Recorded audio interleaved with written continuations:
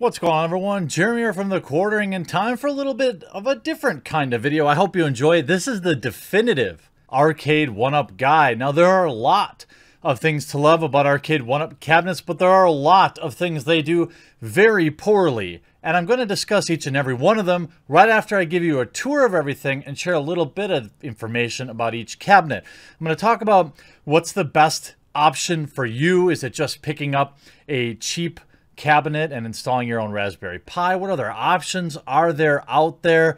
Let's get into everything. Let's start with a tour. So this is just going to be a basic overview of everything going on in the arcade. I have every single Arcade1Up cabinet, but it took a while. What you're seeing now is Bluetooth rope LED lighting that I run from my phone. It has like 50 or 100 different programs. I actually strung it a little bit behind each and every one of the cabinets as well. This is my brand new one, Burger Time. You'll see some of the cabinets have lit up marquees, while others don't necessarily have lit up marquees. It just really depends on the generation. The early generation of these, which would be the things like Mortal Kombat, Final Fight, Street Fighter, Pac-Man, these are the oldies but goodies. They also have a wide variety of manufacturing problems. Every single cabinet in the first generation, I had to order not one, not two, but sometimes 3 or 4 cabinets before I would get enough spare parts that were not damaged in shipping to get a complete unit. There are some other issues with the older style screens, and the controllers aren't as crisp, but overall the selections of games that you have is still pretty excellent.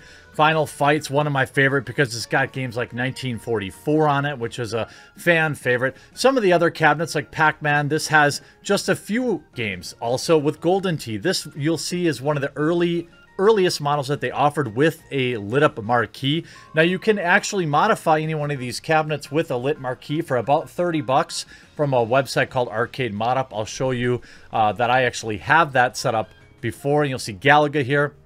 Mortal Kombat 2, as well as I think the third one. I'm not sure exactly which one's on there. You've got 3 Mortal Kombat games. Here you've got the newer Star Wars cabinet with the lit marquee.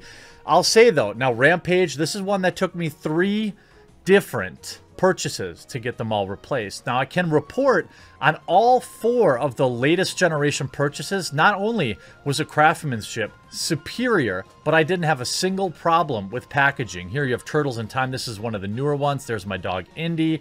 Here's an older style. Not all the older ones have problems, but this particular cabinet, Asteroids, came through just fine. That's also the one that you'll want to use if you want your own Raspberry Pi setup. Here you have Marvel, which is a bunch of Marvel fighting games. Not my favorite, but it's still well made. Again, it came packed in rubber. This is the brand new. This one just came out. This is actually number 200 of 3,000 only. This one has Karate Champ and Bad Dudes on it.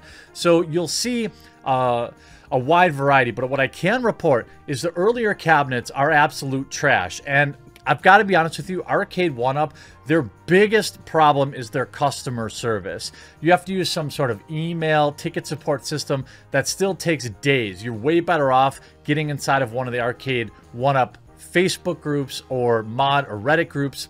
Here's a view of all the top graphics you see on all of the cabinets.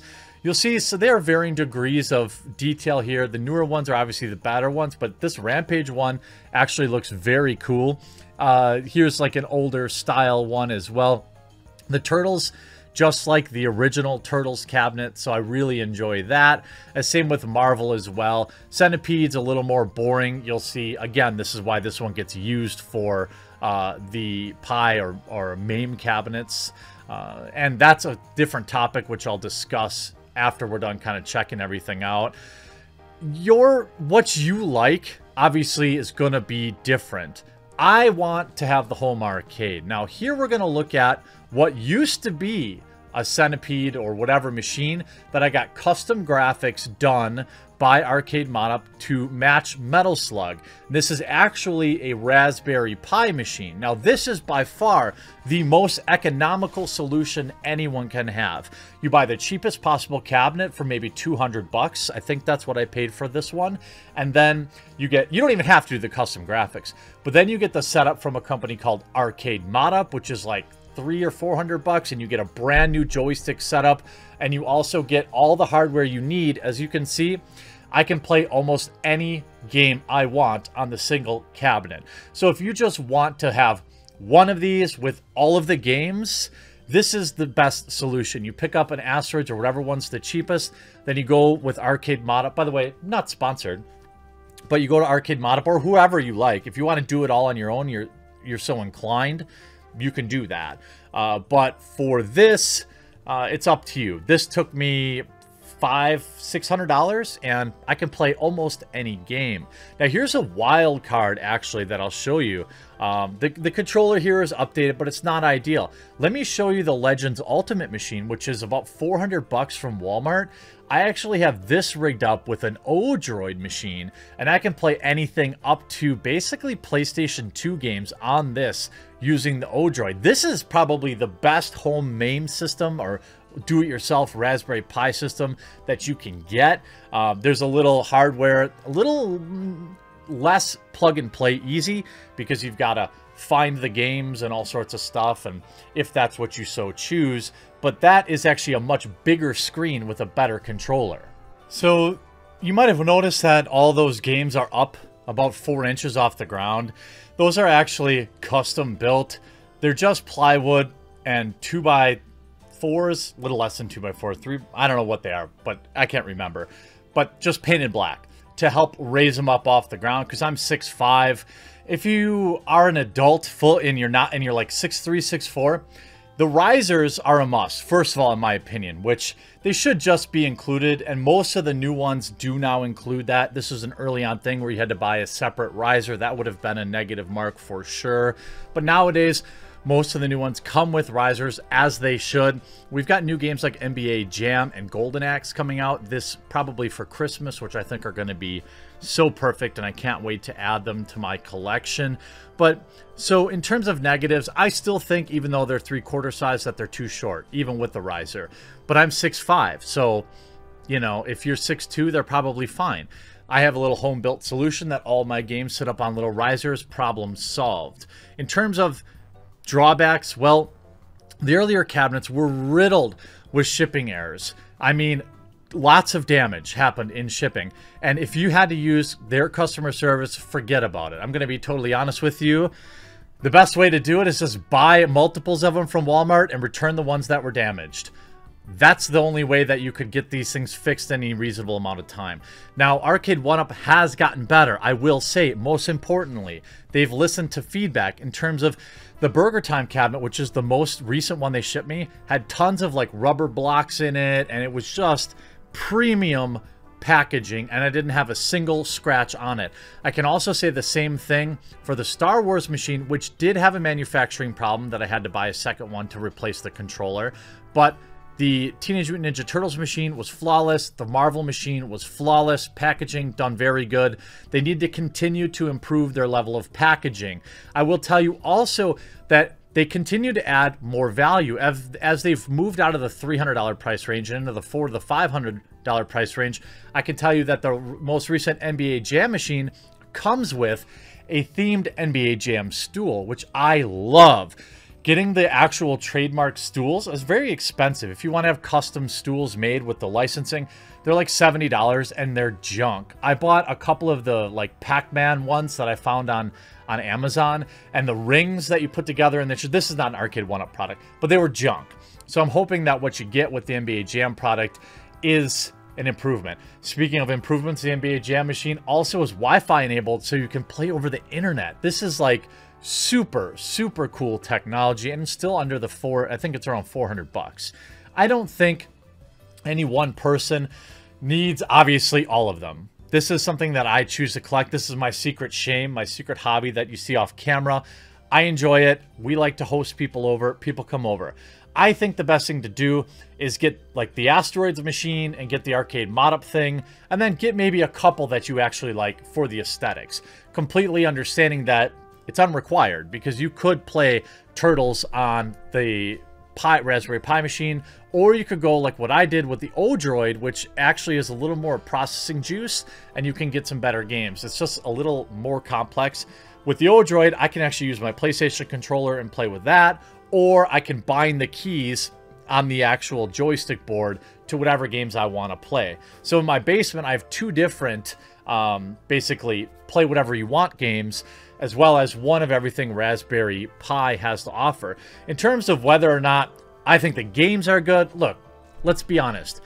You could always give us more games per cabinet. There are duds, in my opinion. Like the Marvel game, unless you like Marvel fighting games, they're all basically the same. I mean, if you and same with Mortal Kombat. If you want to buy the Mortal Kombat game, it only has 3 of them. Should have had more than 3. Now, I understand licensing is an issue, and that's probably the biggest cost they're dealing with. But, for example, Marvel, if you don't like Marvel fighting games, why would you buy that game? Not enough variety.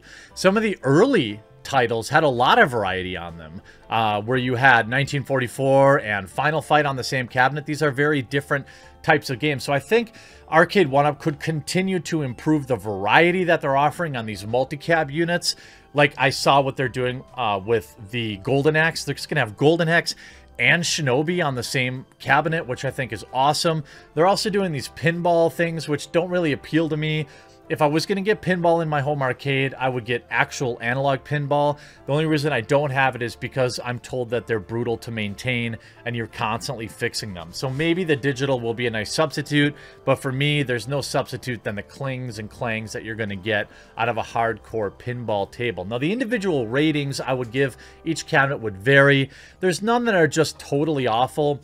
I will say that Pac-Man is not exactly, you know, it's one of those that you want, but it's still just Pac-Man, and it gets boring after a little while.